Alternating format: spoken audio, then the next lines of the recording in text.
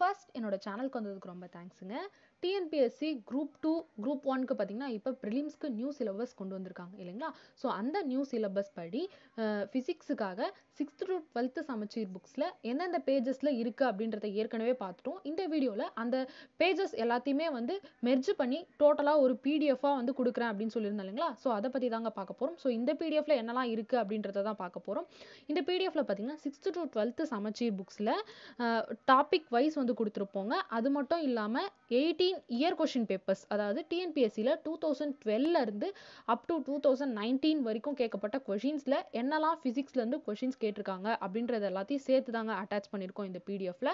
அதை பற்றி தான் நம்ம இந்த வீடியோவில் பார்க்க போகிறோம். அதுக்கு முன்னாடி இன்னும் நம்மளுடைய சேனலை சப்ஸ்கிரைப் பண்ணாதவங்க பார்த்துட்டு இருந்தீங்கன்னா சப்ஸ்கிரைப் பண்ணிட்டு வந்துருங்க. ஃபஸ்ட்டு இந்த புக்கை எப்படி டவுன்லோட் பண்ணுறது அப்படின்றத சொல்லிக்கிறேங்க. இந்த லிங்க்கை வந்து நான் டிஸ்கிரிப்ஷனில் கொடுக்குறேன், ஓகேங்களா? ஸோ டிஸ்கிரிப்ஷனில் ஃபஸ்ட்டே உங்களுக்கு இந்த லிங்க் இருக்கும். அந்த லிங்க்கை நீங்கள் கிளிக் பண்ணிங்க அப்படின்னா உங்களுக்கு இந்த பேஜ் ஓப்பன் ஆகும். ஸோ இந்த பேஜை நீங்கள் ஓப்பன் பண்ணிவிட்டு கீழே ஸ்க்ரால் பண்ணிகிட்டே வந்தீங்க அப்படின்னா கீழே தெளிவாக கொடுத்துருப்போம். இங்கிலீஷ் மீடியமுக்கும் கொடுத்துருப்போம் பிடிஎஃப், தமிழ் மீடியமுக்கும் கொடுத்துருப்போம், ஓகேங்களா? ஸோ கீழே நீங்கள் ஸ்க்ரால் பண்ணி பார்த்தீங்கன்னா தெரியும் டவுன்லோட் த ஃபுல் பிடிஎஃப் அப்படின்னு சொல்லிட்டு இங்கிலீஷ் தமிழ்னு இருக்கு இல்லைங்களா? ஸோ உங்களுக்கு இங்கிலீஷ் மீடியம் புக் வேணும்னா இங்கிலீஷ்ன்றதை கிளிக் பண்ணி டவுன்லோட் பண்ணிக்கலாம். இல்லை தமிழ் மீடியம் புக் வேணும் அப்படின்னா தமிழ்ன்றதை கிளிக் பண்ணி நீங்கள் டவுன்லோட் பண்ணிக்கலாம். இப்போ இந்த புக்கில் என்ன இருக்குது அப்படின்றத பார்ப்போங்க. ஃபஸ்ட்டு எடுத்துக்கிட்டிங்கன்னா டிஎன்பிஎஸ்சியில் குரூப் 2, குரூப் 1க்கான சிலபஸ் படி தாங்க இதில் இருக்கும்.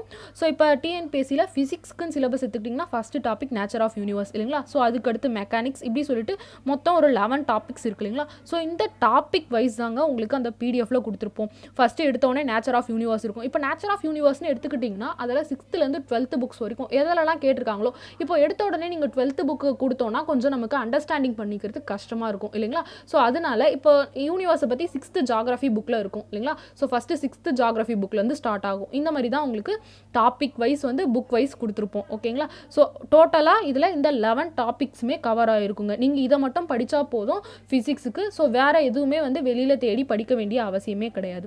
அது மட்டும் இல்லாமல் எக்ஸ்ட்ராவாக என்ன கொடுத்துருக்கோம் அப்படின்னு பார்த்தீங்கன்னா 18 இயர் கொஷின் பேப்பர்ஸ் கொடுத்துருப்பாங்க.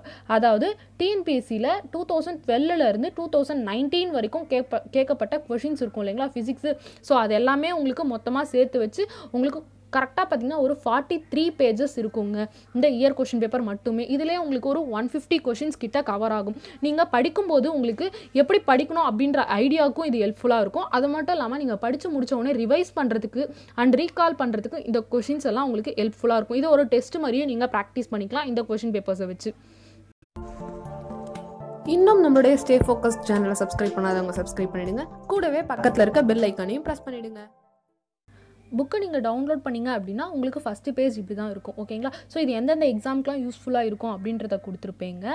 தென் நெக்ஸ்ட்டு பார்த்தீங்கன்னா இது டோட்டலாக தமிழ் மீடியம் புக்கில் 653 பேஜஸ் இருக்குங்க. அதுவே இங்கிலீஷ் மீடியம் புக்கில் பார்த்தீங்கன்னா 618 பேஜஸ் இருக்கும். இதில் 43 பேஜஸ் வந்து இயர் கொஷின் பேப்பர் அப்படின்னு ஏற்கனவே சொல்லியிருந்தேன் இல்லைங்களா?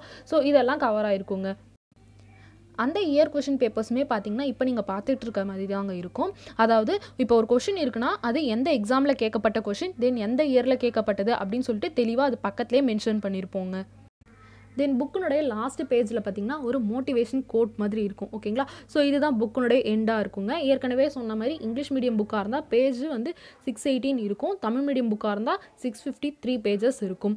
தென் அது மட்டும் இல்லாமல் அடுத்து வந்து பார்த்திங்கன்னா குரூப் 2க்கு எக்ஸாம் வரப்போகுது. அதற்காக தான் இப்போ வந்து சீக்கிரமாகவே புக்ஸ் எல்லாத்தையும் கொடுத்துட்ருக்கோம்.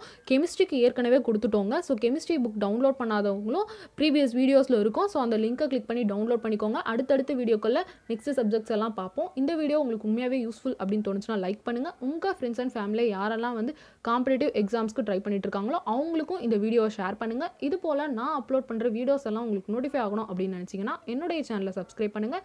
கூடவே பக்கத்தில் இருக்க பெல் ஐக்கானை ப்ரெஸ் பண்ணிக்கோங்க. Stay focused. பாய்.